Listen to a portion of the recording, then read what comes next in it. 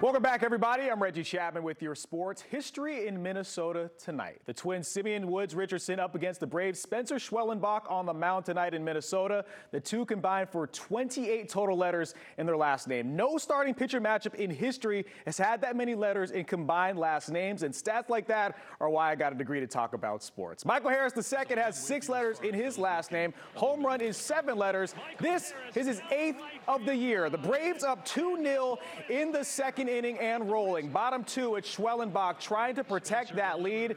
Sits down Austin Martin with 2 on to do just that. But the bullpen did give up the lead. Raisel Iglesias in the game to try and clean up the mess left by Joe Jimenez in the 8th. But Trevor Larnach doubles to tie this game at 4. So we head to extra innings. But here come the Braves, who keep finding a way. 4 runs in the 10th inning, including this Ramon Laureano 2 RBI double. The Braves hold on to win by a final of 8-6 and manage to clinch this series. All right, we have quite the slate of college football in Atlanta this weekend. On the flats, the game-winning field goal heard and seen around the world is a thing of the past. Head coach Brent Key and Georgia Tech are trying to stay locked in since all their goals are still ahead of them. There's a reason the windshield's a lot bigger than the rearview mirror. I mean, if you get distracted and you're looking in the rearview mirror the whole time, you're going to have a wreck.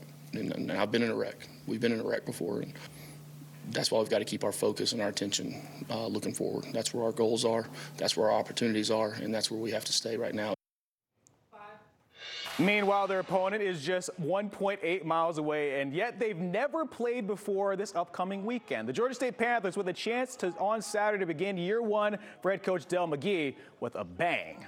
By the way, there's also another game downtown Saturday featuring a couple of college football powerhouses in Georgia and Clemson in the Aflac kickoff game. The paint going down on the field earlier today. I caught up with Peach Bowl Inc. CEO and President Gary Stokan, who helped start this game back in 2008. He says we're in for quite a year in this wonderful sport. I think college football is at the precipice of really exponentially growing. Attendance is going to stay and increase because more teams will be in the hunt. So there's more broadcast, which means more promotion for the game. And because more important games are going to take place through November, viewership's going to go up. Right. So I think attendance and viewerships are going to be at an all-time high in college football this year. How about let's add to the excitement? The top 30 golfers are in Atlanta this week. The Tour Championship begins Thursday at East Lake Golf Club. On the line, the FedEx Cup and $25 million. Scottie Scheffler will begin the Tour Championship with a lead of 2 shots. That's really the benefit of being on top of the FedEx Cup standings.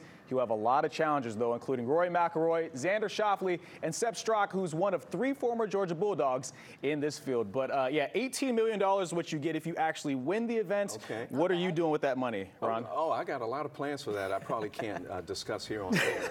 But if you don't win the 18, then you get the rest. The rest of it's spread out, so you just got to finish somewhere and you played that course, so you're better than most of us. No, I played really, really bad. I'm sure if you're watching this, you probably could have done better. All right. Hey, we're going to be right back with that final check of your forecast. They say